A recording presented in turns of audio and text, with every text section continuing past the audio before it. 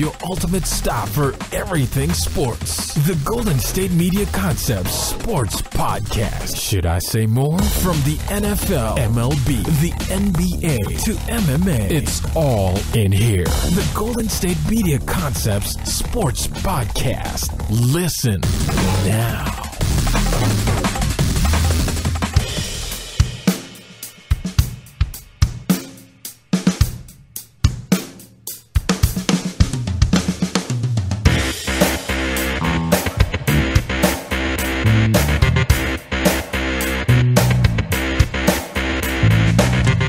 Thank you for listening to the Golden State Media Concepts Sports Podcast, where we discuss the latest and greatest news in the world of sports. As always, I'm Alex. I'm Ben. And thank you for joining us today. We have a wonderful show ahead of us. We are talking about a couple NFL contract extensions, a couple of defensive players, probably the best defensive players on their respective teams. Both from the NFC West, too. Both from the NFC West. Boom. We're going to be talking about Nike and what they are doing in the world of golf as of this week, it was announced? As of really recently, I'm looking at this article, and it was released yesterday. Okay.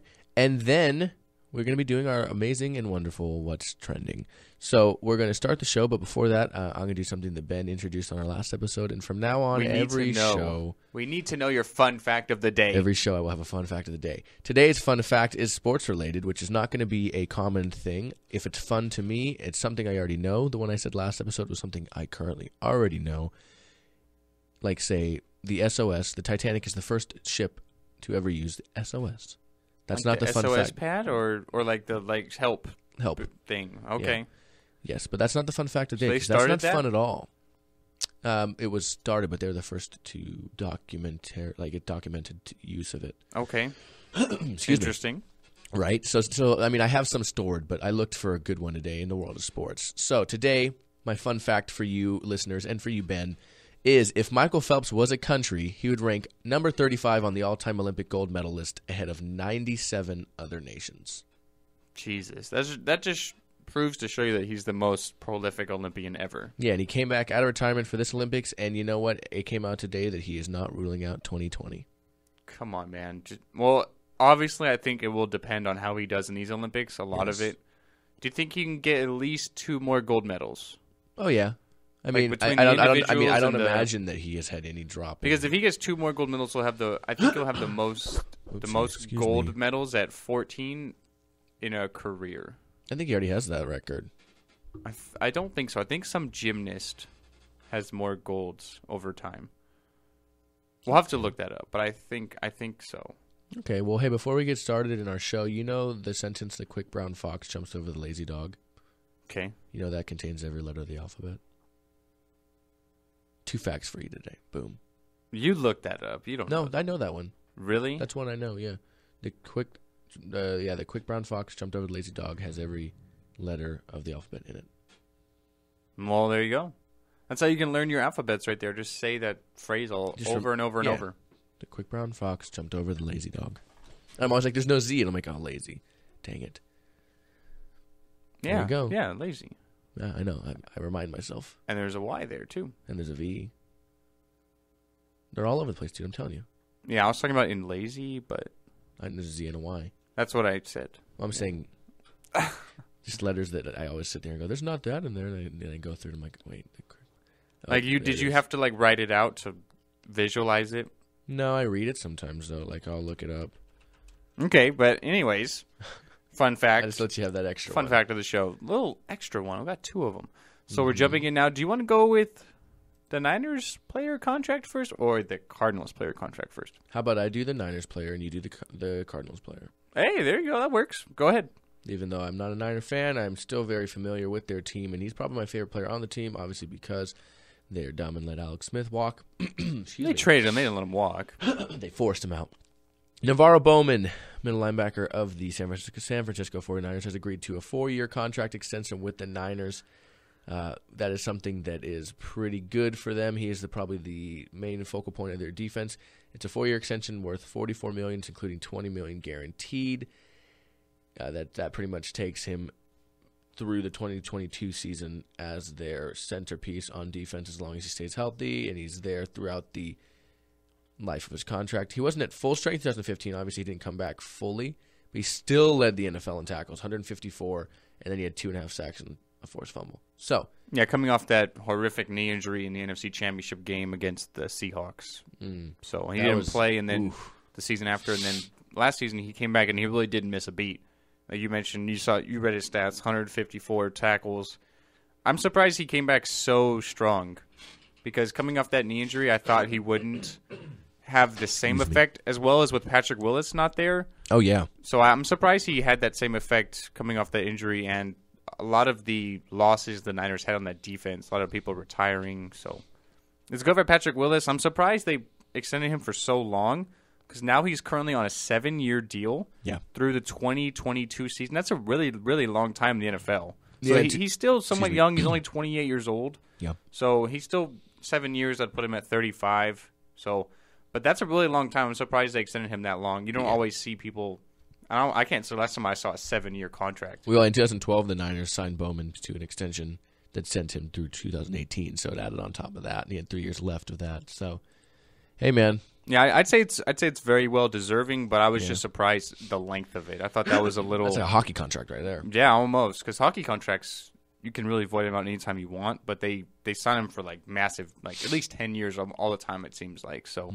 I was surprised at the length of it, but it's a good for Bowman. It's a good move for the Niners. He's one of the best middle linebackers in the game. Really solid. So kudos and congrats for NaVarro Bowman. Hopefully he can stay healthy. Yeah, hopefully. I like him a lot. All right, moving on to fellow NFC West team, the Cardinals. Yeah, the Arizona Cardinals have a contract extension for safety Tyrann Mathieu. He's one of the most versatile defenders in the NFL. He's got a 5-year, $62.5 million extension. He's going to be averaging about $12 million a year, but here's the big one, Alex. He's got $40 million in guaranteed money of that 62. So quite a heavy range there in the guaranteed. So 40 out of 62. Coming off of his second ACL injury last season, he was forced to miss. Really, at the end of the season, he got an ACL tear. So he's got 2 of them now, and in only a few years he's been in the NFL. Are you surprised at the extension? Yes and no.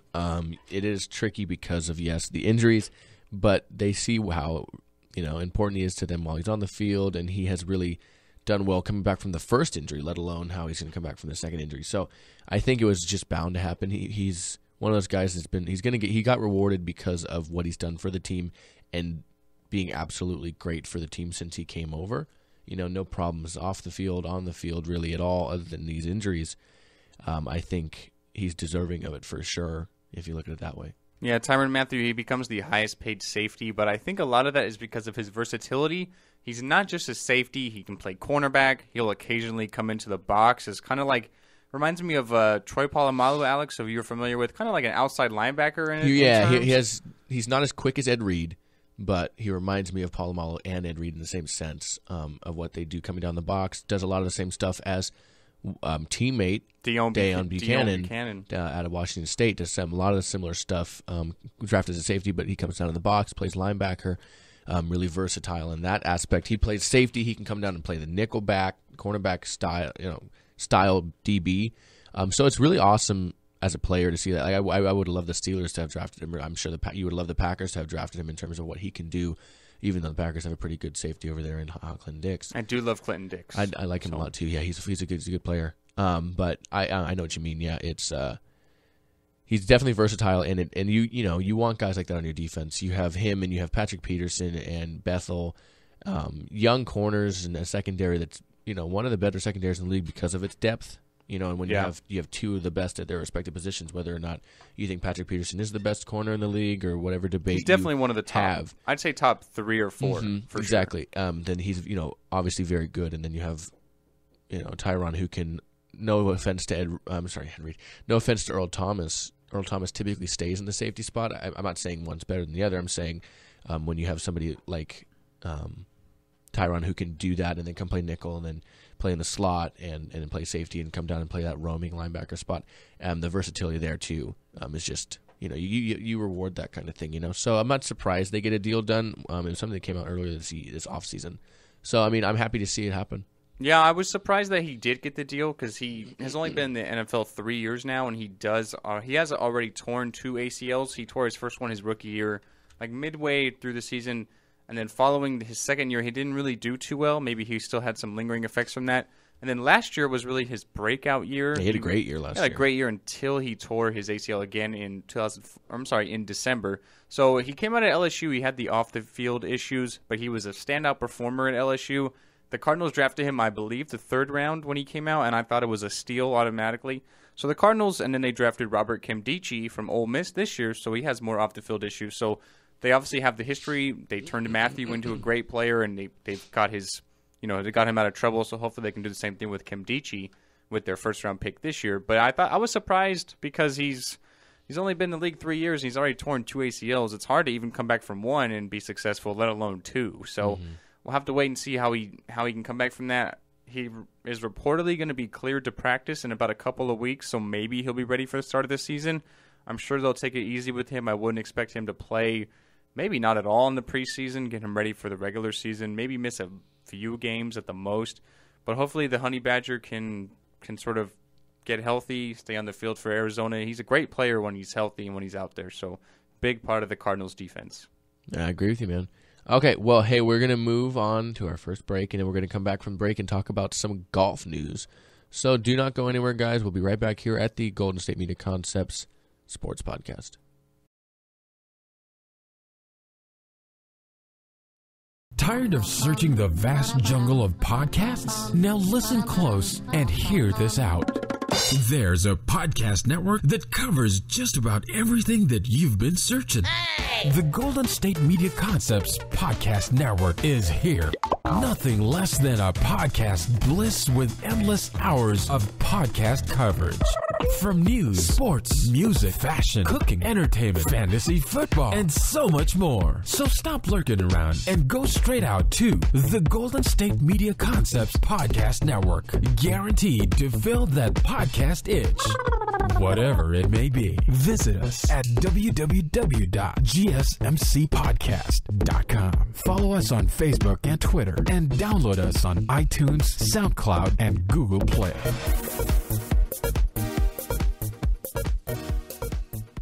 And welcome back to the Golden State Media Concepts Sports Podcast. Before we jump into golf, Alex, we have some baseball games going on. Quite a few. We have 5 games currently Let's swing in progress. So in the bottom of the 4th, the Cleveland Indians have a 4-1 lead over the Minnesota Twins.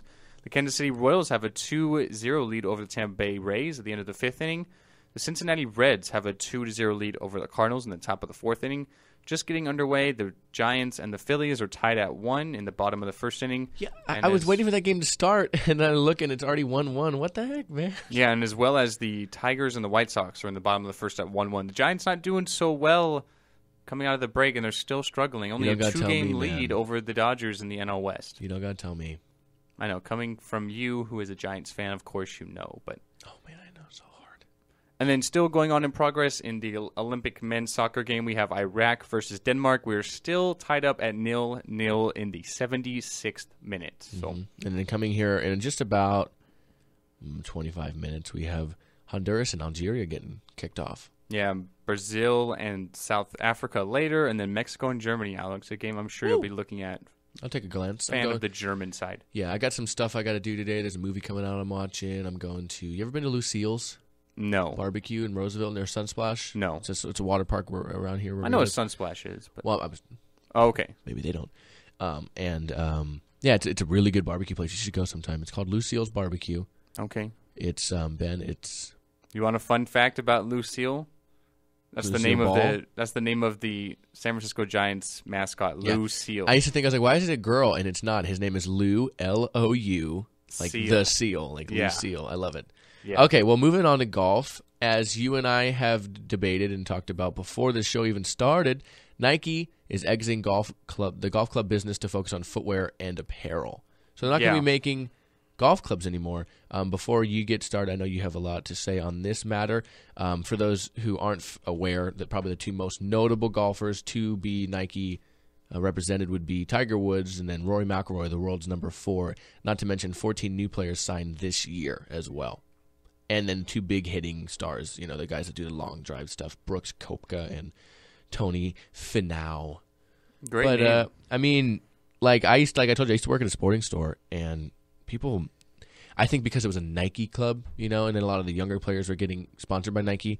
It's like everybody thinks because it's Nike, it's the best because, if it's sports and it's Nike, it's great. And I had to tell them otherwise. I'm like, no, these TaylorMades are really good. These Titleist are really good. Callaway's really good. Nike is much better than it used to be because they have the money to do the research when it comes to the clubs and all the science that goes into it. But I mean, at the same time, like I said, the clubs are good now. They're really good clubs. There's the Vapor Pros that McElroy plays with are very good clubs. I've played with them myself, and they're very, very solid clubs. The Speed Blades and the Vapor Pros and the Vapor Speeds, and it's weird to me that they're just going to cut it and stop making clubs. Yeah, I'm not really sure. They didn't really say exactly why, other than what they just mentioned. They're going to focus their efforts on making clothing and golf shoes. They're going away from clubs, balls, and bags. So really, basically, they have some nice golf bags too. So basically the equipment you use to actually play golf, that's what Nike is stopping to make. So I'm not really sure.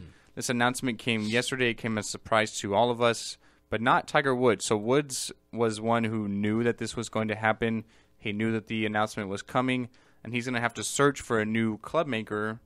So Woods and his agent went on to say, Tiger and I have multiple conversations about what we do, and we have an organized plan in place. So that's what his agent, Mark Steinberg, had to say about it. Mm-hmm. So the plan is continued rest and rehabilitation, and we'll sort out the equipment thing in due course. Obviously, Tiger trying to come back from the multiple injuries, the back, the knee. So I'll be in the process of doing all effective immediately. So Tiger Woods and Rory McIlroy, they're going to need someone to provide them with new clubs. But do you think they're going to stay with Nike because they're still making the apparel? Mm-hmm. So do you still think they'll stay with Nike and have just different clubs, or they'll have a totally different organization in general? That's interesting because Tony Finau, I hope I'm saying that name right, Finau, Finau. He was one of the ones, like I said, he's the long drive guys, the big hitting guys. And he said he got the news late. He said, I just heard in the last hour or so. It's a little bit of a shock to say, I love the equipment I'm playing now. It's a real process to get through to make a change like that. I don't know exactly what it's going to mean for contracts, but it's pretty likely that this time next year I won't be playing Nike clubs. Right. Obviously. So, yeah, I mean, he says, I totally understand it from their perspective. They're killing it in apparel. They're killing it in footwear. It's just a business. It's interesting to look at if they're going to, say, oh, these TaylorMade clubs are really my thing. Like, I love these clubs, or, Callaway with the Big Bertha club, so on and so forth. If they move to Callaway, I don't know. It's going to be interesting how one would go about that, hitting a certain kind of club and then having all your apparel covered by Nike, Yeah, it would be kind of interesting. My thought is if Nike's stopping to make these items, they must be losing money on it. You would think they wouldn't stop making these items if they were making a ton of money. And you mentioned Nike. I'd say Nike is the biggest apparel company. People buy Nike for the brand, for the swoosh.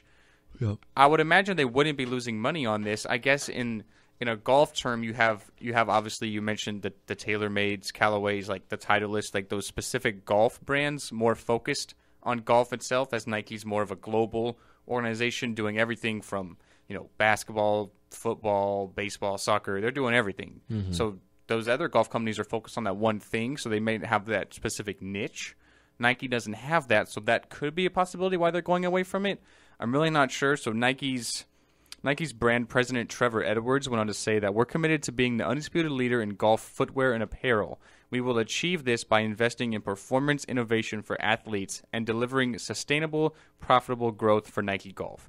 So they're still focused on Nike Golf, just going away from the clubs. I don't really understand it, though. They have to be losing money on the deal. Yeah, you would think that they would be, and that's. I mean, it's surprising if that is the case. Exactly. Yeah, and it's it's interesting to look at in that aspect too. Is why do they why are they going back from that? I would like to know. I'd like not I don't need to know, but I mean that'd be interesting to find out if that's the case, because you would think Nike makes so much money that it's hard for them to lose money on something, but exactly at the end of the day. Yeah, you still lose money on everything. So you worked at the sporting goods store, as you mentioned. So you're more familiar with the golf aspect and the specific clubs than I am. So if you were to pick one, taking Nike out of the picture, what would you choose? I like TaylorMade clubs a lot. Okay. Yeah, TaylorMade have really nice clubs. Whether you're looking at the slider, the SLDR, you have the Speed Pocket, a lot of good clubs that they have. I'm not super familiar. The Arrow Burner currently, which was a club I liked a lot. I've always liked TaylorMade. Growing up, TaylorMade I thought was like the premier club. You know what I mean? It depends really what I'm looking at. If you're a casual golfer, you can have a driver and then have different irons. Yeah, but if you're a professional golfer, you have to go by all of them. You have to go with one specific. Mm-hmm. Yeah, well, TaylorMade has the M2s right now, which are really popular. The M2 Tours, all of those models are really that's kind of their premier thing right now. They have the RSIs. Their irons are really popular. The Tour Preferred irons, the M8s. And it depends on what you're looking for. Steel shaft, graphite. They have the Arrow Burner, like I said. They had the SLDRs from a couple of years ago that were really solid drivers. I guess it depends on the player itself. I know a lot of guys that TaylorMade is very similar to Callaway, so they can go one for the other. Personally, yeah, TaylorMade is I'm more of a fan of TaylorMade. The M2 driver just came out this past year. The M1 driver, they have a special edition M1 driver that's like $799. And TaylorMade was one of the first really to also add the sliders in the weight distributors on their driver heads for weight on the club for draw, for fade. They added all those things. They had the R15 last year that had dual sliders on it. They had an Arrow Burner from a few years ago that had a pocket cut into it for the club face. It added MOI, which is moment of inertia. It's when the ball hits the tee. You hit the ball with your club, and it's how it reacts in terms of a sweet spot. So things like that. I think me personally, how much I know about them, I would pick TaylorMade, followed probably by Callaway, I would say. Okay, so definitely there's a lot of options, but yeah, I mean they're going to be similar prices too. I mean, you have the M2 is roughly, you can get a junior driver is $400. You can get an R15 driver for $229 right now because they're the later model. You can get an Arrow Burner for $199. So it depends. It's typical expensive golf stuff as Nike was. Yeah. So, I mean, I don't know. People are going to have to go with different clubs now. Nike's not going to be in the business of making golf clubs, golf bags, and golf balls anymore. So, I would say so, man. Big surprise. It is, honestly, it's a really big surprise. Yeah, it surprised me when you brought that up. You said Nike. I was like, what about Nike? I don't know what you're talking about, man. Yeah, I went on Google this morning, and that was the very first thing that came into my search. Man. Because on your phone, if you just go on Google, it'll bring up, like, trending things. That was the very first thing. And I was like, whoa, I didn't even know this. So, very interesting. Very interesting, to say the least. All right, well, we have our last bit of news today, and that is what's trending, but we're going to take our last break before that here. So we will be right back. You guys don't go anywhere, and we'll be here at the Golden State Media Concepts Sports Podcast. Always on the go, but the day just won't be one without your Hollywood fix. Let Golden State Media Concepts Entertainment Podcast take care of that. Jordan and Keith is Entertainment Tonight meets Access Hollywood. I'm Jordan. The guy laughing, that's Keith. Yeah, I'm Keith. An all-inclusive look of pop culture. Done. Just stops. I like how I can cut it on a dime. Okay, so we updated you a little bit on baseball again. We'll do so just before we get going because I wanted to mention one thing as well. Still 4-2 in Cleveland there over Minnesota, 2-0 Kansas City over Tampa Bay at home. Cincinnati at home is 3-0 with the lead over to St. Louis. The White Sox are 3-1 against Detroit on the road. And then, like you said, we had the tie 1-1 between the Giants and the Phillies in Philly. It's also newly acquired starter Matt Moore's first start with the team. Yes, coming over from the Rays in the Matt Duffy deal that was on Monday. That made me, oh man, I was so sad. I love Matt Duffy. It's funny. My brother's like, yeah, I like Matt Moore. I was like, yeah, man, I loved when he was with the Panthers. And the Dolphins. He's pretty good with the Dolphins now, so it's giving him a hard time. But all right, so we're moving on to our Our wonderful, famous, amazing What's Trending. Yes. Who should start this one? I will. Go for it. You know who Justin Tucker is? Yes. Baltimore Ravens kicker. Recently signed a new contract, right? Or did he franchise tag? No, he recently signed a still fresh $16 million, right? $16.8 million. There you go, yeah. Some consider him the best kicker at his position. in football. Obviously, I would kicker say position. Steven Gostkowski of the Patriots, but I would say Gostowski's pretty up there. I would say Hauschka's up there. I would say Janikowski still got that leg. Dan Bailey apparently is the most accurate kicker in NFL history. And hey, like I say every year, not every year, as I've said to you this offseason, look out for Chris Boswell, man. Steelers kicker came in last year, only made his first 3 kicks from 50 yards plus. And I'm not saying his first 3 kicks in the NFL were from 50 yards plus. that's good. Missed 2 kicks all year, long kicks. I like the guy a lot. So I'm looking forward to having him. Bright spot in what's been a otherwise somewhat dim offseason for me as a Steeler fan with suspensions and injuries and such. But moving on to kickers, like I said, and staying in the AFC North, Justin Tucker has claimed that he could make an 84-yard field goal possible in prime conditions. Now, I don't know what he means in prime conditions, whether or not you have... Like no solid winds or I think he means 100-mile-per-hour wind from behind him. Because, are you kidding me, man? in Denver. Yeah, this is right. He says in ideal conditions, he can hit one from more than 80 yards out. Quote, we think about these things really specifically. If you send me out there, you have a reason for it because I think I can make a kick. To me, it doesn't matter where. I just have to hit a good ball. If conditions are prime, like last season, we opened up in Denver. The weather was warm and the field was nice. You're up in the altitude, so the ball just carries. And then pregame, I hit the crossbar from 85. So if the situation is just prime, maybe 84.5 yards. Yeah, well, you can project it a little differently, man. I was talking to my brother, and he knew, but my mom was wondering why the Buccaneers drafted a kicker in the second round this year, Robert Aguayo out of Florida State. Yeah. And I was like, well, he's a good kicker. He's got a strong leg. I actually saw him a couple years ago in one of their spring practice televised games kick a 70-yard field goal and make it. Now, he wasn't being rushed by anybody, you know. Not as much pressure either. Yeah, and you can project the ball lower because no one's jumping to block it. You know, I mean, if you do that, you're going to kick it into somebody's face because they're all jumping. It's different. You know what I mean? I don't think they would ever attempt an 85-yard field goal, let alone get close to making an 85-yard field goal. You know what I mean? Yeah, no way. I don't see it possibly happening. There's no way. No, especially He has in to Denver. kick the ball. He has to kick the ball so low. It's got to be, to get more, more length on it as opposed to the height. Yeah. It's got to be blocked. Especially in Denver, a lot of times it's colder rather than warmer, so you're more so kicking a brick ball, and not necessarily a warmed up ball like he's stating here when they played them at whatever point in the year last year. So no thanks, Justin Tucker. I don't buy it. Moving on to you, Ben. Okay, so moving on, we have the ever so popular Pokemon Go, Alex. It's taking over the Olympics. Pokemon go away. Hashtag Pokemon go away. Well, in Brazil, it kind of has gone away because it has not been released yet in Brazil. But here's the caveat, okay? So Japan's Olympic. Excuse me. I'm going to butcher this name. So Kohei Uchimura. Honestly, you're doing really great with these names today. I believe that's his name. So he's an Olympic gymnast. Okay. From Japan. He's a fan of Pokemon Go.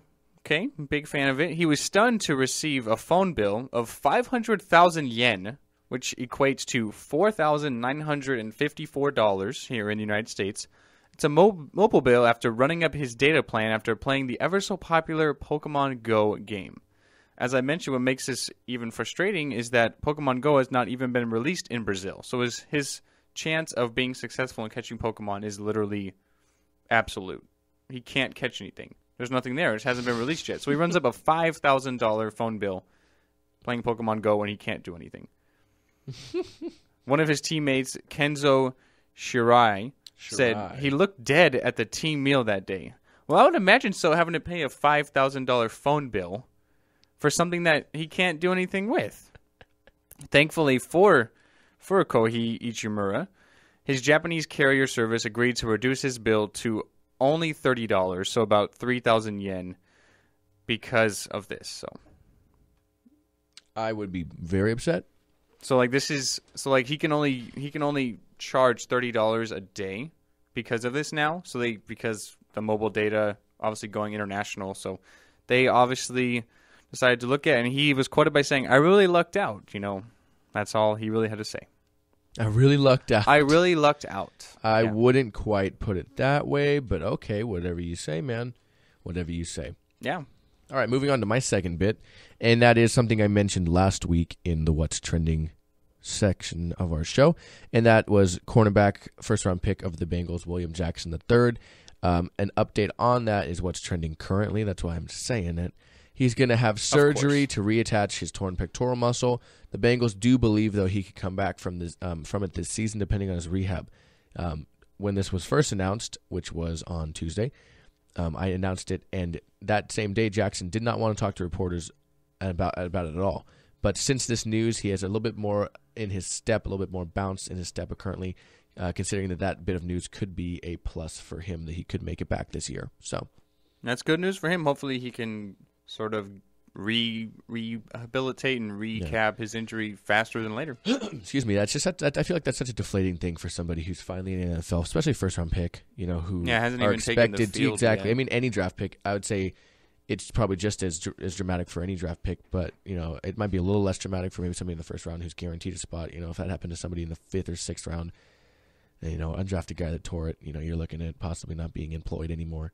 But it's nice to at least have that bit of optimism, I suppose. Yeah, definitely a good thing. All right, your second. Yes, moving on. We have Elena Delle Donne, reigning WNBA MVP from the Chicago Sky. Solid. Yeah, very She's good great. player. She's out of Delaware. She's really young, too. Only been in the league, I believe, 3-4 years. She's also part of the women's national team, women's national basketball team in Rio. They're looking to... What's her first name again? Elena Delle Donne is her name. So Elena is her first name. So they're looking to win their 6th straight gold medal, the United States women's national 26. team. Yeah, so she's only 26 years old. So she recently has come out openly gay and is actually engaged to her former girlfriend, now her fiance, Amanda Clifton. Yeah. So it's the first time that she had actually come out, and we have known of her public orientation. A lot of women's basketball players have come out before. Brittany Griner's come out.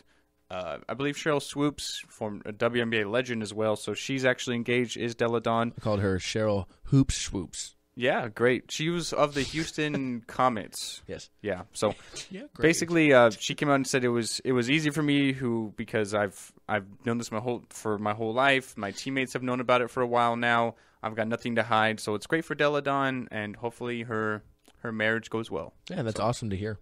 It's always nice when somebody can come out and do that. So yeah, absolutely. I don't mean not come out. It's always nice. It's always nice that somebody can come and do that. That's great to hear.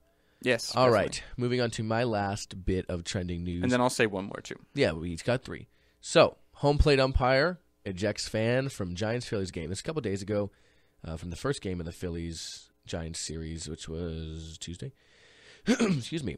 My allergies, man, are killing me today. So, you don't see it very often. I don't remember the last time I've seen it ever. I can't remember I've seen an umpire eject anyone other than a player or a manager. Yeah, I know I've seen it, just can't recall. But during Tuesday night's game between the San Francisco Giants and the Philadelphia Phillies at home for the Phillies, there was apparently a Phillies fan. It was Bob Davidson was the umpire who gave him a little too much of the business. Yeah, reports are that he had some alcohol involved as well. So yeah, he was clearly inebriated when you watched him walk off. I was watching it happen. It was crazy, honestly, to see. Excuse me. Yeah, he tossed him for what is language. I'm not going to get into what he said here. If you guys want to look it up, by all means, look it up. It wasn't very nice. He's heckling him and yelled some stuff at him that he wasn't too fond of. So he threw him out. He threw him right out of the game. He said, I don't want to hear any of that, anything like that.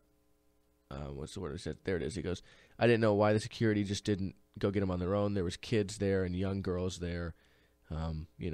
People cheered him for doing it. Yeah, definitely a good thing. You don't want to see.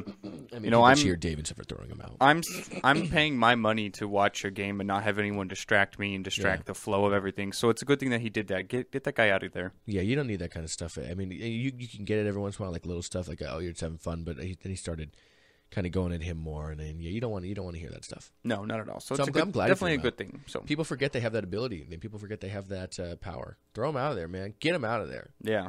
Get him out. You're out of here. Yeah, you're out of here. He's like, you're out of here. This whole stadium's out of here. I wouldn't go that far, but I was doing a little, you're out of order. You're out of order. Okay. I was making my own. No. Yeah. Well. All right. Well, let's give us your final. Anyways, yeah. Let's give us. So my final bit. You never like it. My final bit of what's trending, Alex, is something you're going to be interested in, and something you're probably going to like to hear. Is this right? Because I'm gonna go soccer here. You know I have to go soccer here. Okay. So, long-time rumored Man United target, the Frenchman midfielder Paul Pogba. Yeah. It's been rumored to go to Man United all summer long. Really, we're at the point where we're just waiting to hear the announcement. He's been on holiday in the United States. He spent some time in L.A., New York, Miami. So, really, as soon as he comes back to Europe, it's going to happen. Mm-hmm. So he currently plays for Juventus, which is the Italian champion side, and he's looking at going back to Manchester United in a record deal, about 120 million euros, maybe even more. So a record deal, literally the highest transfer ever. Paul Pogba for Juventus wore number 10. Yes. So at the Can't Adidas, wear that at Manchester United, unfortunately, because Wayne Rooney. occupied. But anyways, Occupado. at the Adidas store in France, Adidas makes both Juventus and Man United kits. They are the maker of the kits. Like Nike makes some kits. Puma makes kits like Arsenal and Borussia I've always wondered Dortmund. why they call them kits. New Balance. But anyways, they make their jerseys, okay? So at the official Adidas store in Paris, they have Juventus number 10 jerseys. Not with Paul Pogba's name on them. With Paulo Dybala's name on them. He wore number 21 last year for Juve. They do have Gonzalo Higuain number 9 kits. Gonzalo Higuain coming over just about a week ago from Napoli. But they don't have Paul Pogba number 10 kit. So why would they not have that? Interesting to say the least. Maybe because Ben. he's going to Manchester United. That might be the biggest hint that this deal is confirmed. Yeah. I've always wondered, like I said, why they're called kits. I don't like that. Well, because it's the shorts and Just the sounds- socks. It And just sounds funny to me. It's uniforms, jerseys, whatever.